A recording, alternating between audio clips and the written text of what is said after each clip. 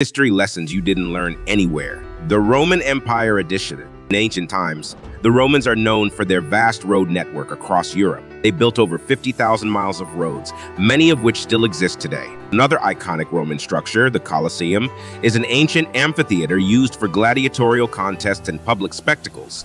The construction of the Colosseum began in AD 70 under the Emperor Vespasian. It was then completed by his son Titus in AD 80. It can hold over 50,000 spectators and is still standing to this day. The Roman baths were not just places for personal hygiene. They also functioned as social and recreational centers. People of all classes, from common citizens to the elite, would visit the baths. It was a place to meet friends, engage in conversation, and enjoy leisure activities.